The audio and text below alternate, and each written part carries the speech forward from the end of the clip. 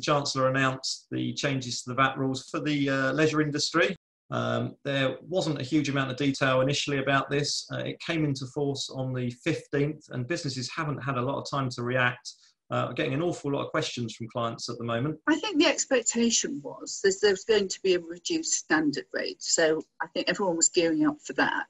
So then when it was limited just to the sort of hospitality and tourist industry, that's when a lot of people just thought, it doesn't really apply to me. When in fact it applies to all businesses, in that although it's a reduced rate just for those specific areas, if, for example, you are a business that is likely to be using hotel accommodation or subsistence claims or indeed parties for staff, then it will be a case of needing to open some kind of VAT code within their purchase ledgers to ensure that they're actually capturing the right amount of VAT and not overstating their VAT recovery claim. So at the moment, we're very much focusing on those sectors, but in fact, every business should be looking at making some changes. Yeah, so all businesses entering purchase invoices or invoices that are from those industries will need to be careful when making entries, making sure that they identify the 5% VAT. I don't think clients have really thought about putting this in place.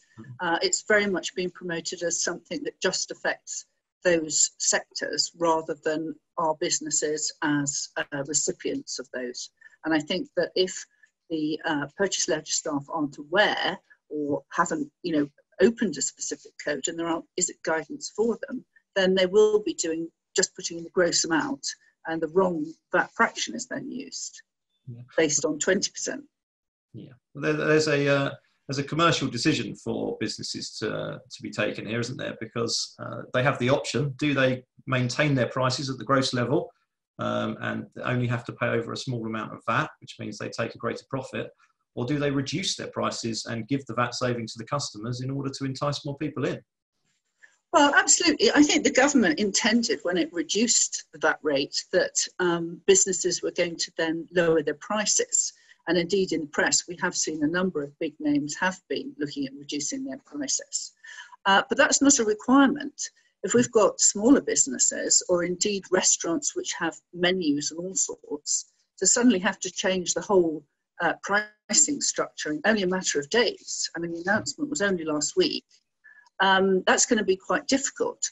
So keeping the same prices means that the business is effectively getting the benefit of the VAT rate change rather than the consumer. But this won't affect all of their products. There'll be a number of businesses out there that have part of their service and product lines affected, but other areas are still at the 20% rate. So if you're a restaurant that also has a delivery service, in the past, everything was subject to 20% because it is a restaurant and you are eating in. There is no possibility of taking stuff away. Now, if you're a local fish and chip shop that is maybe part restaurant and part takeaway, in the past, the sitting in catering would all be subject to VAT. And then the takeaways, if you're talking about cold food, things like sandwiches or cakes or milk, all sorts of things, they were actually zero rated by the restaurant. And now what we have is that the eating in a meal in the restaurant is all now subject to 5%, except for alcoholic drinks. Everything else is 5%. But if you are taking away that food, we're now saying that the hot food, which would have been subject to 20%, is now 5%. The cold food, which is sandwiches, cakes, etc., that will still be 0%. But where you have, say, a Coke or crisps or anything that was going to have been standard rated before, that's still standard rated. So if you're going to buy your fish and chips, a sandwich, a Coke and crisps, your fish and chips is 5%, your sandwich is 0%, and the rest are standard rated. And you're going to have to expect that the girl that's on the till now is knowing which bits are going to be put into the till to make sure the VAT accounted for is correct. That's really hard. It is. It's far more complex than it initially appears. My mind immediately turns to the accounting treatment of that, and how people's systems are going to cope with that. So if you are operating a till system, you need to ensure that your EPOS system is updated to accommodate all those different variables. And any business with a large number of products in their tills, it's going to be a big exercise to get their EPOS tills updated. And obviously, this started from yesterday, with only a few days warning for people to get ready. So less sophisticated businesses may not have these fancy tills.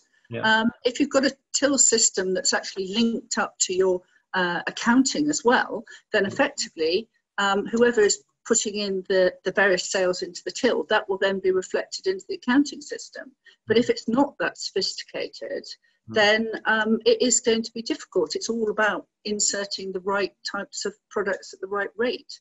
So if you have something like a fizzy drink, if you take out the fizzy drink, it's 20. But if you have the same fizzy drink that you're drinking in the cafe, that's 5%. So it's not going to be logical. No. I think for businesses who are simply raising invoices, this won't be too difficult. They'll need to be careful when raising invoices to make sure they select the right rate. But the 5% VAT rate has existed in the past for things like utilities, and therefore it probably exists in the accounting systems.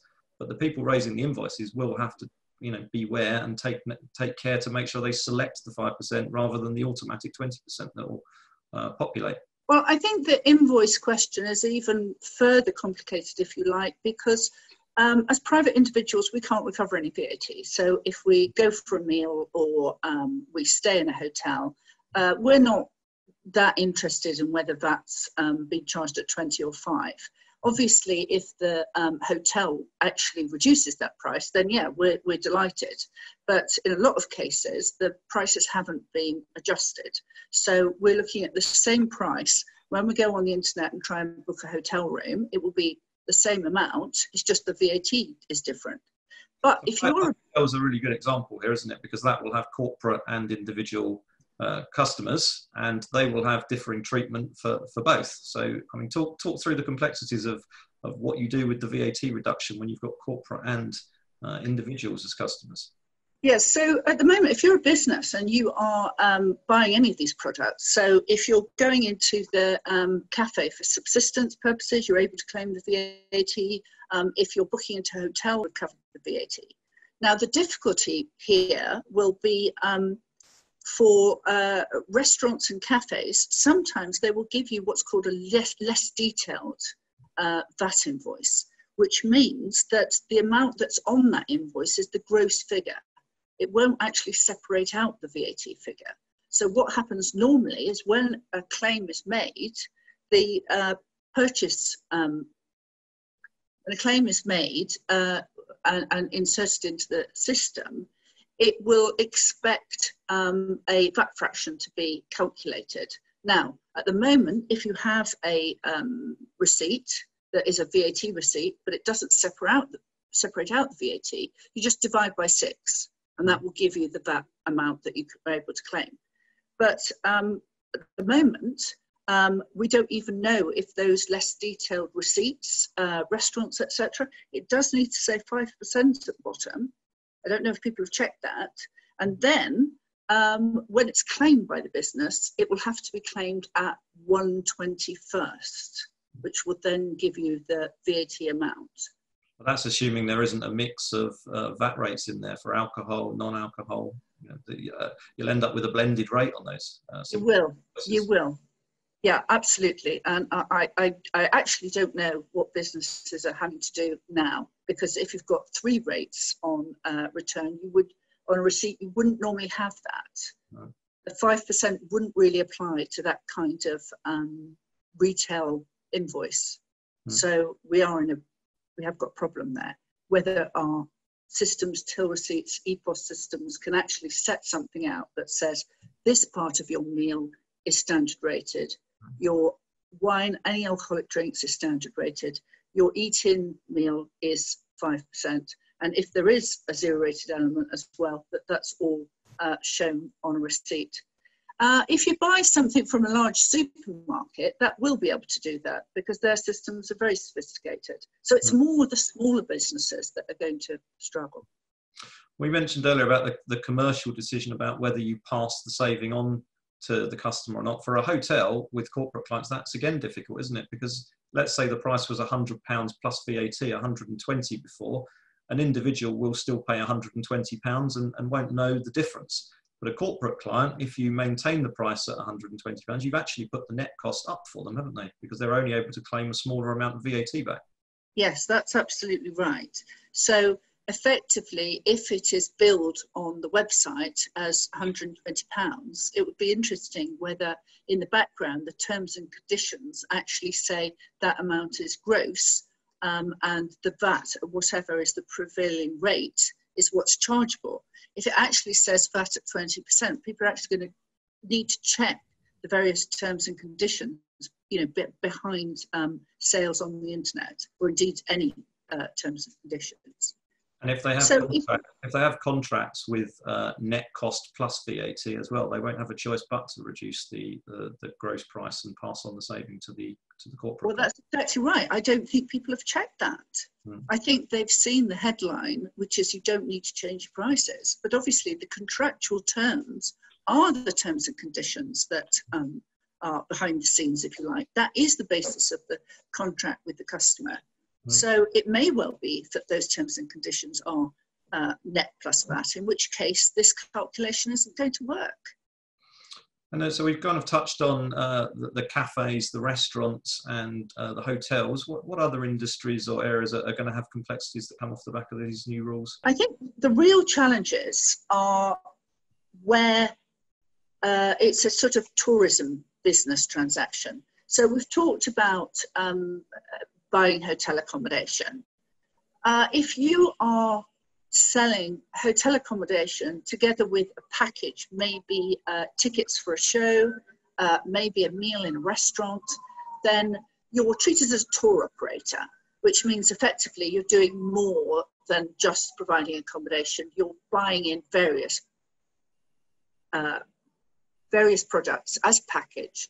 Now, at the moment, there is a scheme called a tour operator's margin scheme, which means for VAT purposes, they're not actually doing as normal retailers do. They follow a different set of rules. They don't recover VAT when they incur those costs, and they only account for that on the margin. In this sort of situation, you would have thought that the margin will only be based on 5%, but it's not. The margin is still at 20%. So anyone that's having to apply the tour operator's margin scheme is going to have real difficulties. We're going to have a situation whereby if they buy a hotel from you, just as a hotel, through a website or wherever, then the price is one price. But if they get that same hotel room together in a package with tickets or something else, then the price of the hotel goes up because there's actually an additional charge under the margin scheme. It's not at 5%, it's at 20%. So I think a lot of people are going to, make misunderstandings and calculate the wrong figures.